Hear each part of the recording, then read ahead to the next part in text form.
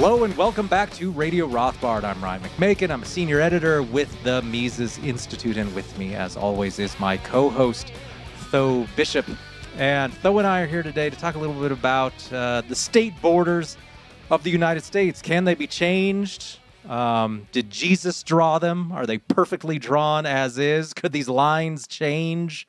And why so much resistance to changing them? It's really quite odd. I wrote an article this week on how, or actually late last week, on how the state borders were obsolete in the United States for a variety of reasons, and received a surprising amount of hate mail about it. People apparently were taught somewhere along the line that the current shape of the U.S. states is somehow sacrosanct and must never be changed. And it's a strange attitude, completely irrational, but I guess it's just something people were taught to emotionally embrace at some point. And we'll talk about some of the problems with that proceeding today. And we'll get into some related issues just about how, for example, how the states in the United States are huge, and how their form of representation in Washington is completely different as compared to perhaps some arguably better run systems that are very similar, such as Switzerland. So, Tho, how you doing? How are things in Florida? Would things be improved by changing the state borders there? But what have you heard, like, from others in terms of all this stuff like Oregon, the Greater Idaho thing, where we're going to change the border between Idaho and Oregon to better represent the people from rural Oregon? We've got something going on in southern Illinois. We've got counties in California that want to break off and get some better representation. Is this something that has larger buzz outside just those particular regions, or does it have yet to enter really the national conversation? Well, I do think you're seeing on the edges, particularly when you have very different polarizing political dynamics. Again, like East and West, Washington state and things like that. Florida is actually a very interesting situation because historically Florida is a very diverse state, not only in terms of Hispanic, Cuban, Miami versus my fellow Southerners up here in the Panhandle, but politically, obviously, you have a lot of first-generation Floridians that move here, which create their own sort of political dynamics. Central Florida has a very Midwestern sort of culture to it because of transplants and things like that. And this has led to some very big pockets of different political divides within the state. It's actually homogenizing a lot more right now. If you look at the last presidential or governor's election, you just had very few sort of isolated pockets of Democratic strongholds, usually associated with universities, Gainesville and Orlando area and some places like that. Tallahassee is still a blue area, but Florida's a very interesting example of a very populous, very diverse state becoming more politically more politically alike. Whereas you do see a lot more divides, particularly when you think of areas like Georgia, where you have a historically very conservative state, have a growing island of blue within the Atlanta metro area. And so I think with this kind of general national concerns, particularly among kind of the Republican right, there's a very, and for a variety of reasons, right? It's not simply purely demographic concerns. Some of them have to deal with changes to election laws and things like that. But there's this growing sort of trepidation about the degree to which the current political order has almost created a national one-party state. And so therefore, I think one of the conversations that is kind of slowly burning really is this conversation about, should states change their borders? Should we have a Greater Idaho? Should California carve up some areas? And I think when you've seen conversations about how to change the Senate, when you see conversations about when packing the Supreme Court is on the table, you have a complete erosion of political norms. And once you have that, have those conversations happening, all sorts of things are again that used to be outside of the index card of allowable opinion. We'll have to pay Tom Woods for that.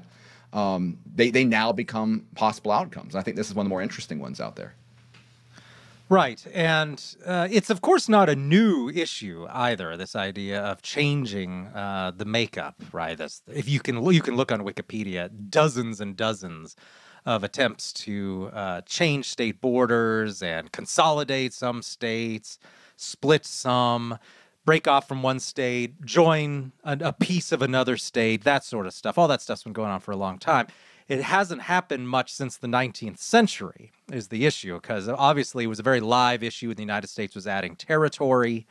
And so you had to decide, hey, the U.S. stole all this land from Mexico. How shall we draw the lines between the U.S. states on this new territory? And that, of course, then meant you had to really figure out how that was going to be done and which territories would be basically smashed into some other territory. So you got places like Western Colorado, which is on the other side of the Continental Divide from the state capital, and even today takes 4 hours to get from Denver to the main city in Western Colorado. That's assuming ideal weather. So this isn't very practical, certainly in the year 1900 or 1860 or anything like that. But that's what they did. They just drew some lines on a map, very straight lines in many cases. And even back east, there's a lot of just straight lines that they just randomly drew through places. And were not necessarily drawn according to settlement patterns. Now, part of the reason that worked for so long is there just weren't any people in a lot of those places. So you could draw these sizable states around 1 or 2 or 3 major towns and cities, and all that frontier land was just a bunch of farmers who weren't especially numerous. And over time, though, that changed, and especially then in some places out west, thanks to water being moved around, irrigation issues, urbanization, the demographic reality started to really change over time. So then what you ended up with were situations where you had, like San Bernardino County right now, which is a huge county, larger than Rhode Island, and wants to break off and maybe do its own state, in which case it wouldn't even be anywhere near the smallest state. It would be, I don't know, I think the 11th largest state or something like that. It wouldn't even be particularly small to be its own state. I mean, why should it be included in California except for just status quo bias? This is the way we've done things and we can't change things now. And so you make these suggestions, and to anyone who's an outsider, you'd be like, oh, of course, this region with 2 million people should have its own representatives. But Americans seem to be just really wedded to the way things are done. But there's no particular reason for that, except to just cling to worry that something might change, and then that might be bad. But unless you think the status quo is just going well like gangbusters, I don't understand why you should think the way we're doing things should be done that way forever. And so other pending examples then, as I mentioned, are taking some of these rural areas of Oregon and welding them onto Idaho, and then taking southern Illinois, which is also tends to be, I wouldn't say rural, but certainly separate in its demographics from northern Illinois. And they could join other states. I mean, it wouldn't even be a big issue at all. You're not talking about any geopolitical issues. This wouldn't change how the U.S. behaves internationally, wouldn't change anything about the military. But there are huge obstacles to be able to do this legally because, dumbly, it's accepted that the Constitution prevents states from redrawing their own lines amongst themselves without approval from Congress. So if Oregon and Idaho want to change their boundaries in a way that only really affects them, except with maybe some minor effects on some federal land and federal water, but not even a major change, they have to go through Congress. So then you've got hundreds of people who've never even been to Oregon or Idaho voting on this issue and deciding what Oregon and Idaho get to do in terms of their border. So that's where we're at. Everything has to go through Congress. And so that's why you hear people saying, well, that's just never going to happen. Well, of course, never is an eternity in politics. Of course, it's the realities are going to change at some point. The question is, can you do it in a gradual and rationalistic way, or just at the end when the central government's power breaks down, which, of course, will happen someday, just not sure when. And so never isn't correct. But why not talk about it now and start to look at more rational ways to divide up these state boundaries? Right, and it's even playing off. I mean, right now you have interesting side conversations about the statehood of Puerto Rico, the statehood of Washington D.C., which then invites conversations like, okay, well, should Washington D.C. be a standalone state? Should it be absorbed into a Maryland or Virginia? These things are already kind of happening. Once you start breaking that really nice round number of 50. I think it really invites on the table. And of course, historically, the entire process of statehood in the United States has always been within the shroud of partisan politics. Right. I mean, you have dynamics between free states versus slave states. You have backroom conversations in those Capitol Hill halls, because there's a recognition that states have with it it's not simply about the well-being of the residents of that political unit. There are national consequences to creating new state power. And again, when you have, I think, so much frustration on to a certain extent, both sides about the current status quo, then I think it creates opportunities for these conversations to have outright. Again, this is what's driving. Again, the reason why Democrats are explicitly talking about statehood in Puerto Rico, it's not because of perceived slights that Puerto Rico has. They use that language. They use the language of, poor exploited Puerto Rico, they don't get a say in things, yada, yada, yada. There's actually many, many benefits they enjoy from not being a state. But it's because they assume, okay, well, that's going to be, 2 senators for the Democratic Party that they can count on. It's going to be an extra member of Congress. This is going to help us dealing with national issues and consolidate our power and then be able to use that power to ram our ideas down the throat of the rest of the country, right? This is the way that they're already thinking. And so conservatives on the right, or those who do disagree with those opinions, need to be thinking the same amount with the same prospects here. And particularly what I think, when I visualize, how you can kind of reevaluate the lines of the Congress of the United States, it's always interesting to look at congressional representation, because then you can kind of really see, just the islands of blue surrounded by red within the majority of the country. You obviously have the coasts that have a lot of blue on each side, but for the most part, again, most of this country is very, very red. And I think the congressional representation offers a very unique sort of way of looking at, okay, well, how could you actually form political unions that would have a lot more homogeneity in terms of the views and values, and how far could that go in terms of creating more representative government? And again, I think along the lines of the angst at the national level, the increase, and this has been our favorite talking point for years now, the increased appreciation for the degree to which state politics can radically change the landscape of your community. Perhaps those are 2 forces that could lead to better evaluation of these issues. But one of my articles, Ryan, that I've always enjoyed for yours, and I think real life examples are always very helpful in talking about relatively extreme ideas, is thinking about the way that federalism has played out in other parts of the world, and particularly the Swiss model, which is a topic that we love to talk about at the Mises Institute all the time. But the way that the Swiss model highlights, if we think about what a Swiss style of government would look like in the United States, I think people would be shocked at what that functioning structure would mean if applied to kind of the American country. Oh, yeah. Well, the title of that article where we looked at it, we found that if American federalism were like Swiss federalism, there would be 1,300 states. And the issue there is that American states are just huge.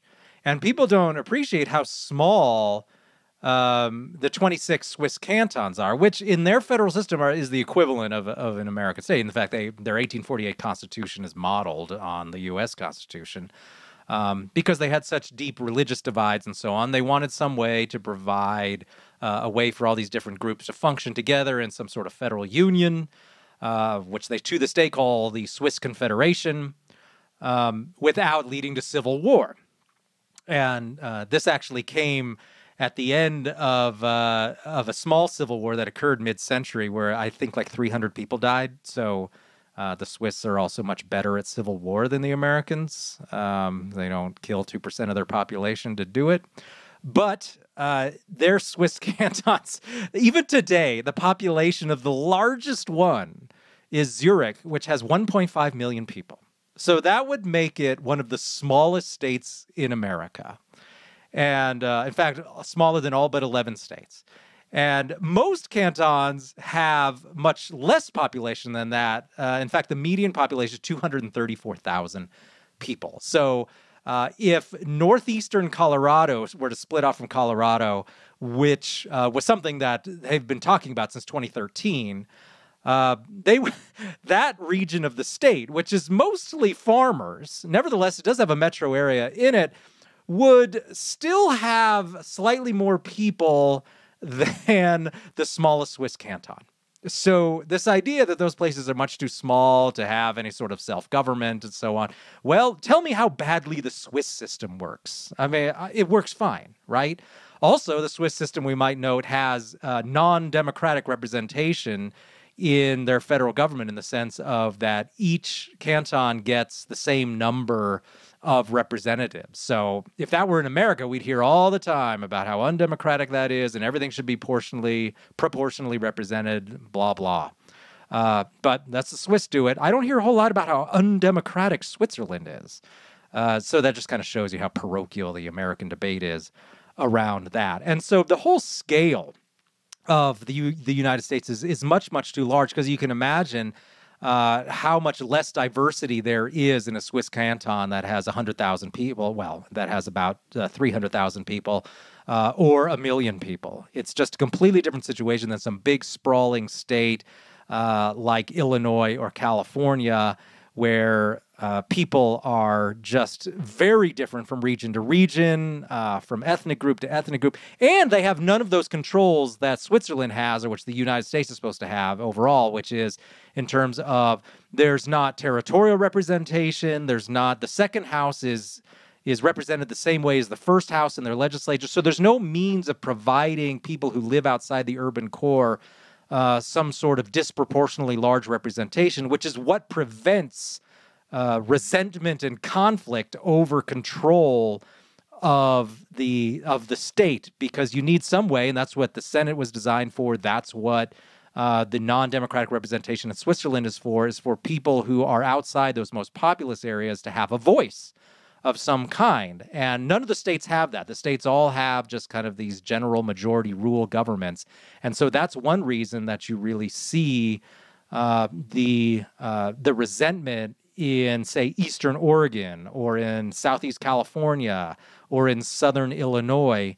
It's this issue of we have basically no voice because we just have nothing at the state legislature that can even get any respect or representation outside these big cities. So that's continuing to be a problem. And it wasn't always a problem to the same extent. People forget that prior to 1964, many states did have state senates that were represented territorially. So some states, for Alabama was one example, where each county had was guaranteed a certain number of state senators. And then you had other states where regionally you had state senators that were guaranteed to that region. So you could have some regions that were very rural, very sparsely populated, and they had, say, 1,000 people. But then you would have a senator from another part of the state that had 300,000 people.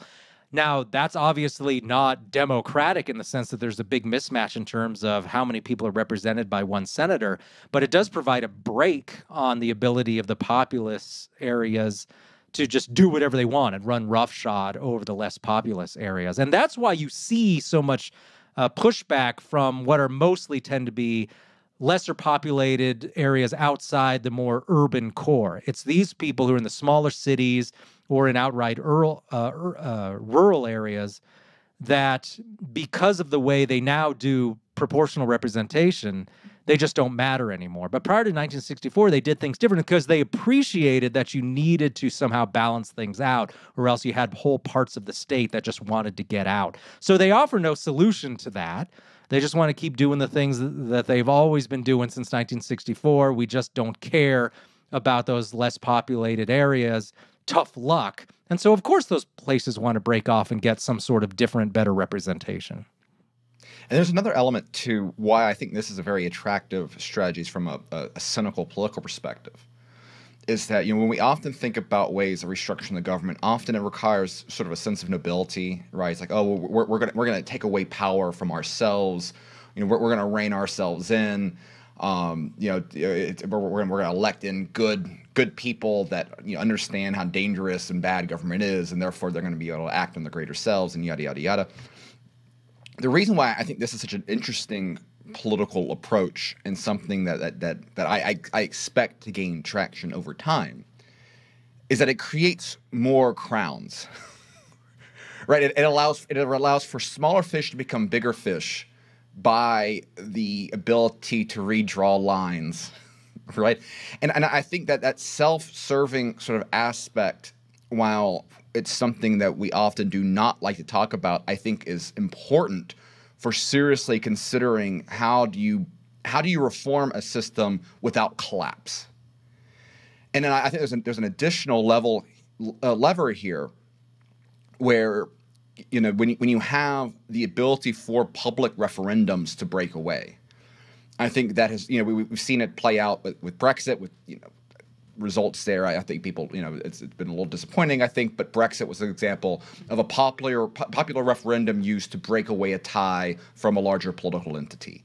In recent years, populist democratic leaders have been sort of uniquely positioned to stick it to whatever the larger ideological persuasion of the elite, the global elite, whatever you want to, however you want to see it out there, right?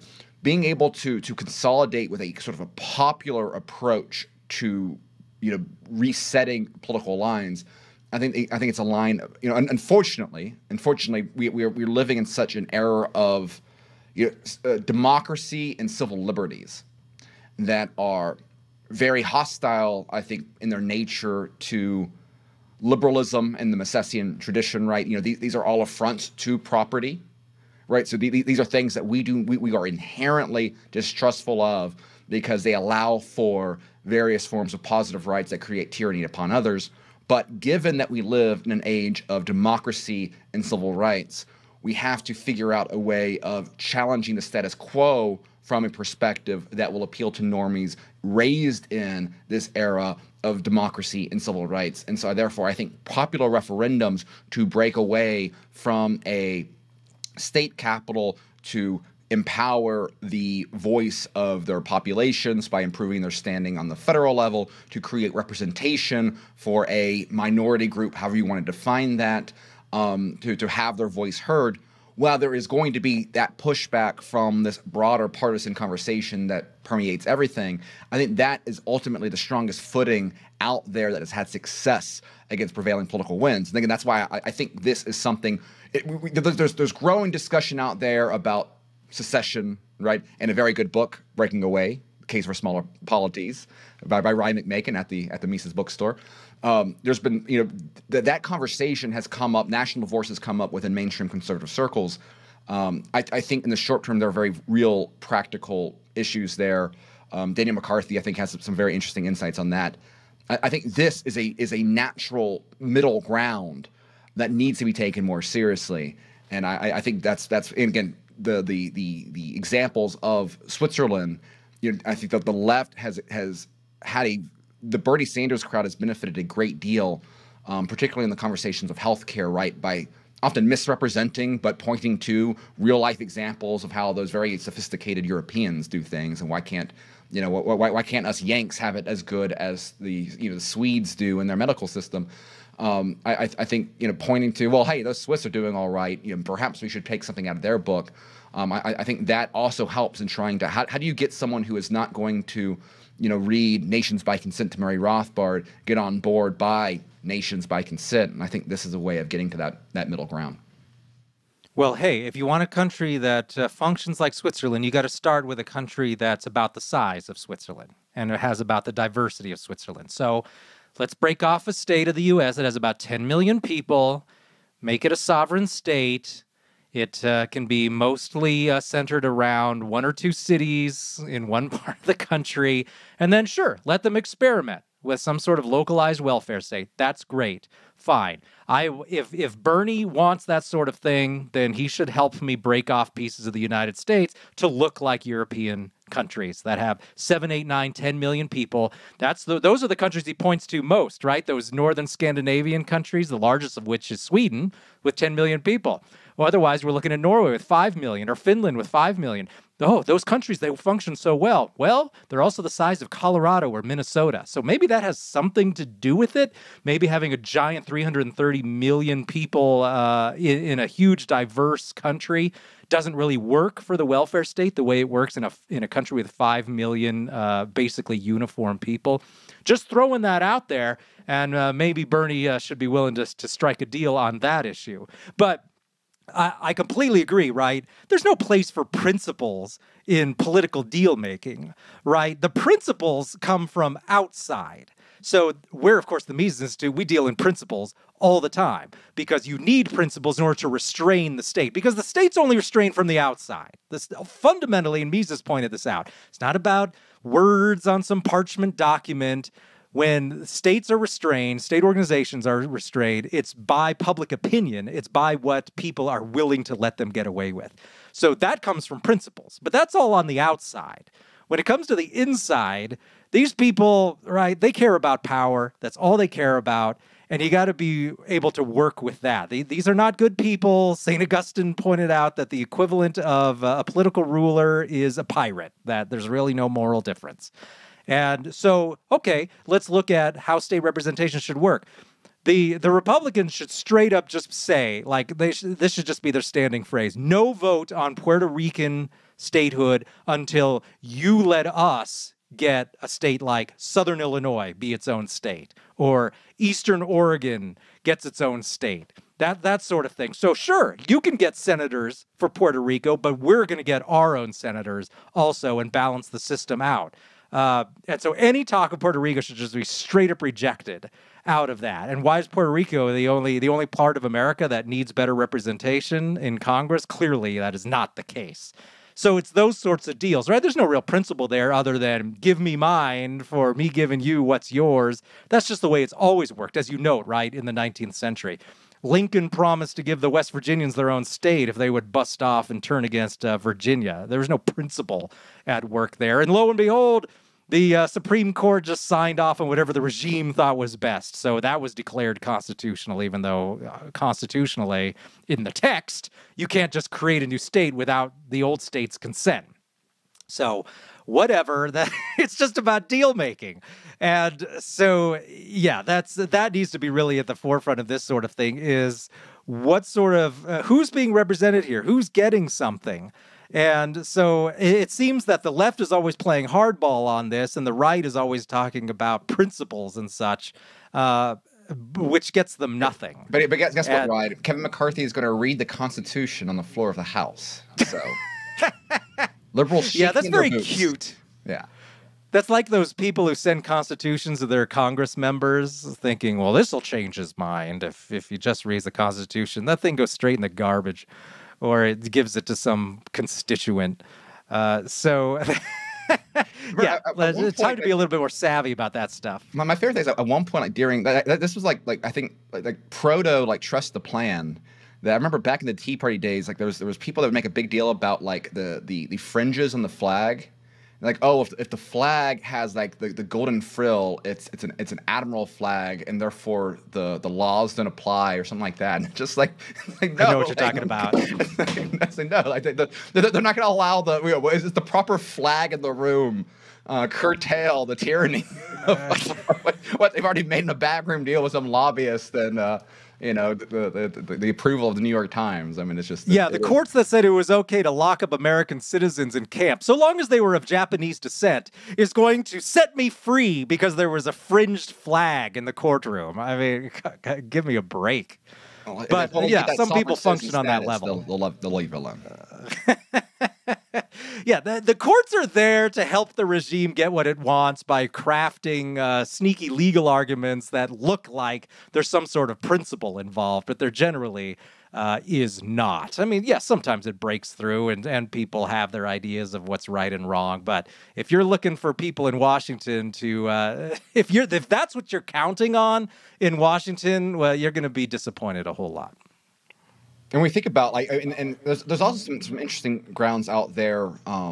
If you think about like the southeast California, right? And like here you have an area of an extremely blue state, and of course the representation of California is like an absolute atrocity. I mean, I know you mentioned this in your article, but I believe it's like 300,000 people per 310,000 people per state representative on whatever the data that you had. This article, which was written in 2017, work backwards from there. Which again, like historically, right? Like that was far more than the founders ever wanted for like congressional representation, much less state legislative representation. So you have people, in Palm Springs, that is a historically Republican area that are victimized by a blue state government that they have no hope of changing. Right? The statewide elections are which Democrat ends up, competing against the other Democrat in a jungle primary. Their quality of representation is far better than your average Puerto Rican without statehood because of the degrees to which they have representatives within their own, local government, right? And so, again, those are the sort of areas where you have people that have absolutely no hope at all. I mean, you want to talk about politically vanquished people. There is no one more vanquished than those individuals that have no hope at even state. Because occasionally, right, you'll have a state like Illinois or a Massachusetts, right, that'll elect some sort of, Rockefeller moderate Republican governor, and you'll have, some quirky overrepresentation at the state level, because you have a percentage of people that are very liberal in terms of national politics, but they still don't like their taxes raised, and so you'll have sort of interesting little the state politics will be a little bit different than their national representation. You have no hope of anything changing in a state like California. And so therefore there is no hope besides looking at these sort of dynamics here. And given the absolute decay of, the quality of life in that state, unless you're very, very rich or, have nothing to lose, that's a sort of dynamic there that can make things interesting, I think, in the next, in the short to medium-ish term. Yeah, well, I mean, that's just another example of how these states, as currently drawn, are just much, much too large in many cases. Because in order to have what the state government considers to be a reasonable size for its legislature, requires that people have almost no representation with their state legislator. So, Congress back in 1790, the average congressional representative represented 37,000 people. And that was Congress. And in the state legislature, it was even less. And even into the 19th century. So when Colorado became a state, it had like tens of thousands of people who lived in the state. Maybe 200,000 total for the entire place. And so you were looking at, and that had 100 legislators. So you're looking at thousands of people, a few thousand people per legislator. Whereas California now, you're looking at 310,000, as you noted. And that's way ahead of every other state. In Texas, it's 138,000. Texas is pretty bad, too. It's the larger states that tend to be bad. So tell me, how are you represented as one of 100,000 people by one person?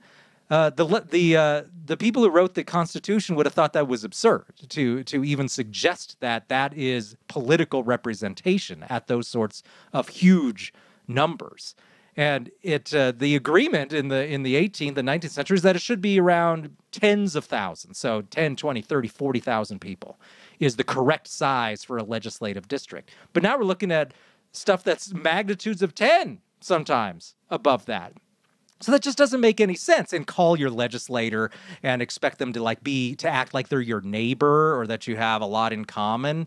That's just not the reality. And it's, of course, way, way worse in the House of Representatives, the U.S. House of Representatives, where it's about 500,000, 600,000, I believe, the last time I checked, per district, which that just means you're nothing. You have no influence over these people on an individual level. And it certainly wasn't that way as originally designed. But you got people so wedded to the status quo that they'll say, well, if you just let members of Congress represent only 50,000 people, you would have to have thousands of members of Congress. And we cannot do that. So therefore, since apparently the size of Congress is the most important principle in the universe, then we just have to make the congressional districts bigger and bigger forever until the sun burns out, because to change that would just be crazy and radical. Whereas all those people are really telling me is that the United States is much too large and you can't have a functioning legislature that represents on a reasonable level that liberals, classical liberals, would have considered reasonable in the 19th century. So maybe you need to split the U.S. up into some sort of different representation scheme rather than just double down on congressional representation that has been in place since the 1920s. So it's now been 100 years since they increased the size of Congress. But before that, they increased the size all the time for good reason. But now suddenly we don't need that anymore. And now everything's just so great in Congress. So why change anything? But that's the attitude a lot of people have.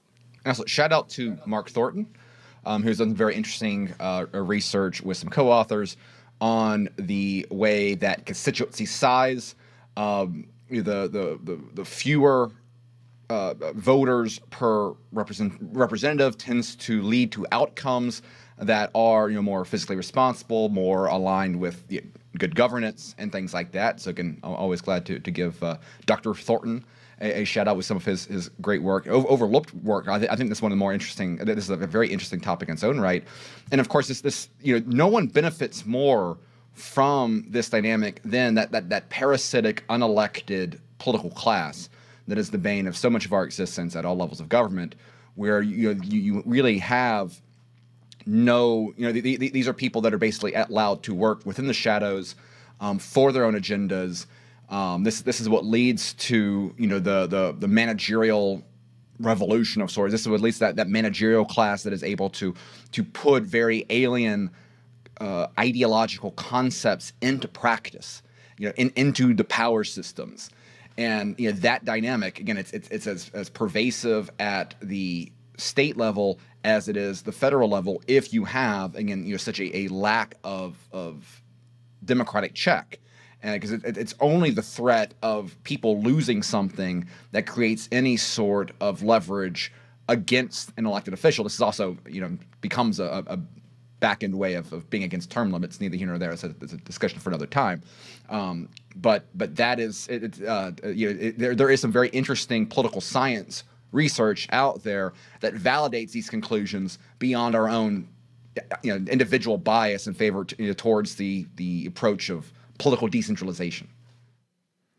Well, and back to the Bernie thing, too. If Bernie wants a system like Sweden, he needs to find a legislature that's like Sweden. And in Sweden, they have one legislator per 28,000 people. That's about equal to Utah state legislature. So again, very, very small scale, completely different. It's just 28,000 versus 600,000 for your national legislature in terms of the people it represents. But yet the left, which idolizes these places, refuses to look at the actual political institutions that are in place there. They just want that as a talking point for how great socialism is, even though these countries aren't even socialist. They just have big welfare states. Again, something's like deeply broken, but you just can't get people to move away from it. The way states are made up now, the representatives they have, it's all just magnificent, and you can't change anything. You just need to put the right people in government, and all of our problems will be solved. And so just taking any sort of radical suggestion that looks for a big departure from the status quo and say, that'll never happen, that's crazy, just stop even talking about it, just elect Republicans. Look, nothing's ever going to change, friend. So you might as well just stop complaining, because apparently all your actions suggest to me that you think the status quo is actually fine, because you don't want to actually change anything except maybe just tiny chipping away around the margin. So just forget about it. But Ryan, your priorities are all screwed up. Imagine if we added a few more states, it would completely throw off the very nice symmetry that we have on the flag. right? I mean, it would just create chaos in terms of the stars on there, and we just can't have that. So, like, yeah, it's all about the aesthetics, baby. The flag's very, very important, and the 50. I don't know. I saw an episode of Star Trek once where there was like an antique American flag that had 53 stars or something. I don't know what the other 3 added states were. So there you go. Even what's his face, Gene Roddenberry, thinks that you could add states and it wouldn't be a complete disaster. Although probably looking to sci-fi for ideas, for political ideas, probably isn't a great idea unless you're reading like Heilbronner or something. But I probably don't want the political system espoused in Star Trek anytime soon. But it is weird that these are things that people cling to emotionally. But you're right. People will they like the 50 state idea. They think that's important. And just any of this other stuff, like why was 50 better than 48? I mean, why was Alaska, of course, one of the smallest states? And I just have a hard time even just kind of understanding that people care deeply about this, that it's a problem redrawing state lines. Because again, they can't use any arguments about, the Chinese will conquer us if we do it. That has nothing to do with any of that. You can't do that because that would somehow give the other side more senators. Well, then strike a deal so that the total number of senators doesn't change. But it would be good for the people in those states to actually get some representation. But there's just no interest in that. They just want to keep doing what we've always done. Well, I feel like this is a good way of ending it because we started off with hate mail for questioning the nice round number of 50, and we were going to leave this episode with you getting hate mail from Robert Heinlein fans for your bashing of sci-fi people. Heilbronner, that's a political philosopher. So there you go. Yeah, I see. You can tell how much I read of this sci-fi stuff. So yeah. Yeah, don't at me, bro. I don't know anything about sci-fi except that Star Trek has a bunch of commies in it. So, okay, let's. Thanks for listening to Radio Rothbard on this episode. Thank you, Tho, for joining me. And yeah, these are some pretty interesting ideas. And so I would recommend you visit my article on Switzerland on how it would be 1,300 states. You can find in there links back to more complete analysis about the size of representation. And also links to Mark Thornton's excellent article where he does some great stuff with regressions, looking at correlations and stuff on this connection between the size of legislative districts and government spending and all of that, which Tho mentioned. So that's actually a read I definitely encourage. And so until next time, we're here at Radio Rothbard. Thank you for listening, and I hope you have a great week.